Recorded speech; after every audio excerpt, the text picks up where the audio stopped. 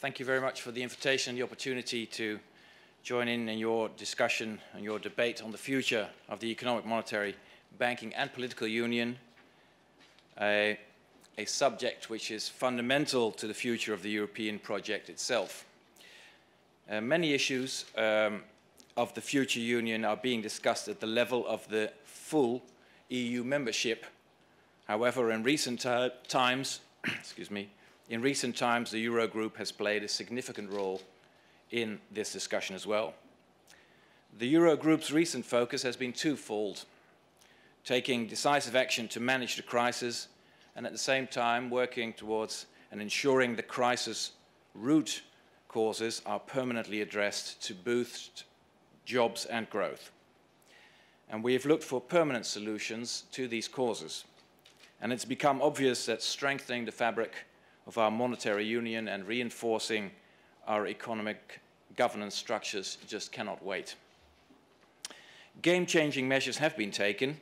The European Stability Mechanism, the ESM, now provides a permanent safety net with the means to support member states in difficulty and preserve the financial stability in the EU. Considerable fiscal consolidation is underway, accompanied by far-reaching structural reforms to boost competitiveness in all member states. Stronger economic governance is a reality. New legislation has reinforced fiscal and macroeconomic surveillance and coordination. Ladies and gentlemen, there is still a long way to go. The European Union must not waver in its commitment to achieving sound public finances. The future of the Economic and Monetary Union, but also the future of our European social model, depends on us recognizing clearly that we cannot spend and borrow our way to recovery in a sustainable way.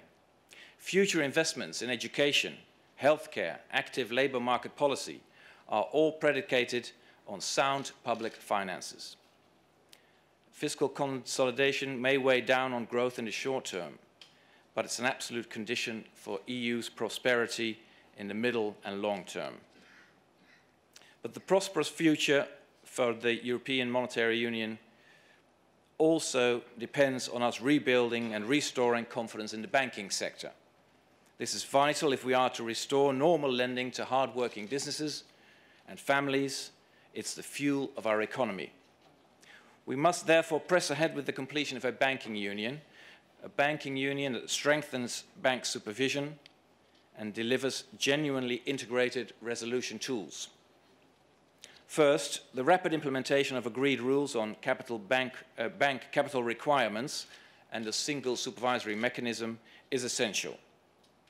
Capital requirement rules will make the financial sector better equipped to manage risks and to absorb shocks. The single supervisory mechanism will place all systemically important Eurozone banks under the direct supervision of the European Central Bank. And it will also ensure that when banks are in trouble, alarm bells are sounded early and immediate action is taken and the worst can be avoided. Second, we must now turn our attention to how we resolve failing banks in the event that this is required. To do this fairly and efficiently, we must ensure that those who have profited from a bank's risk-taking also bear the costs. A clear hierarchy of claims will need to be agreed in this context. Moreover, deposits up to €100,000 should be safeguarded, while the use of public money is avoided as much as possible. Swift completion of the discussions on the Bank Recovery and Resolution Directive is therefore essential. By ensuring that the private sector bears the primary responsibility for bank resolution, market discipline will be increased and a sustainable, healthy financial sector can be achieved. Furthermore, establishing a single resolution mechanism to ensure the timely and orderly resolution of failed institutions is a priority. This will reduce resolution costs and speed up the process, and it's a necessary complement to the single supervisory mechanism. Working on the banking union is part of my ambition to move the Eurogroup's focus from crisis management to a more structured debate on how to enhance future growth and competitiveness in the whole euro area. Jobs lost during the crisis must be replaced, and new jobs must be created for generations to come. Ladies and gentlemen, the Eurogroup's agenda is clear. Gradually working towards balancing budgets, strengthening our financial system, and keeping up the structural reforms necessary for competitiveness and for economic growth in all member states. Where new structures and decision-making processes are required, their democratic legitimacy and accountability must be guaranteed. New mechanisms to increase the level of cooperation between national parliaments and the European Parliament are, in my view, particularly important in this regard. European policies and their underlying choices are too often implicit and have to be made explicit. We have to realize that in order to involve the citizens of our countries, we have to talk about the choices we make, we have to explain the dilemmas, the trade-offs, and always talk about the fairness of our choices and the perspectives that will come from them. The European Union has embarked on large projects before, not getting it quite right, and then having to do a lot of repair work afterwards. Now, I can't promise you that we will get it right completely right from the start, but let's try. I think it's very important to get the order right, and the order right will be, we've now taken a decision and an agreement also with the Parliament on the single supervisory mechanism. The next step would be, and hopefully in June, that we could agree on the Recovery and Resolution Directive, which is being discussed right now, as well as the instrument of direct recap from the ESM. I think we need both, and we need them in the way that they work together. Both instruments are very important right from the start when we start next year with the ECB's work on supervision.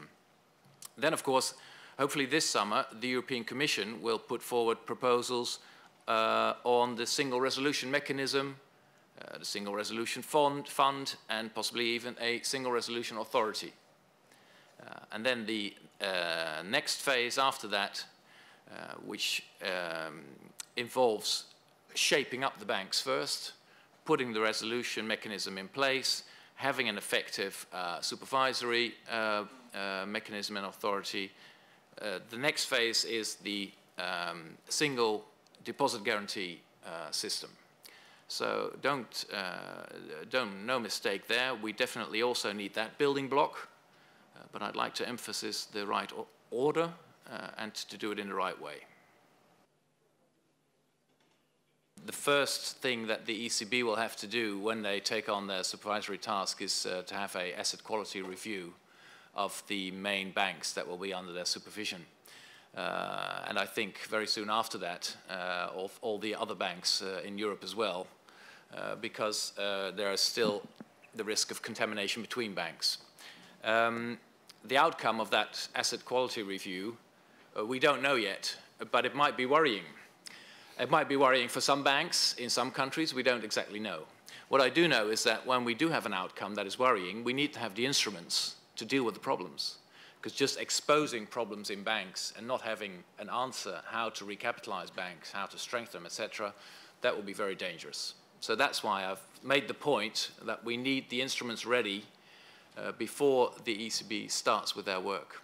We need the instruments in terms of direct recap, resolution, etc., ready to deal with the problems that will then be put into the spotlight. Whether that will take bonds as the US had after the First World War, let me think about that a little longer. But your main point is we need the instruments to recapitalize banks. We need to do it quickly because it's going to be like a handbrake on our economic recovery. It is in many countries. The lack of credit coming from the banks is now slowing down any recovery of the economy in many countries.